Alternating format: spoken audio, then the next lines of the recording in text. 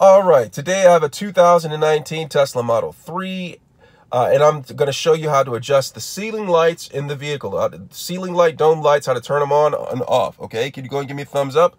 Let's get started. So I'm behind the steering wheel. I'm going to look at the display, tap this little icon down here, and all this comes up right here. And so I'm going to go to lights, all right?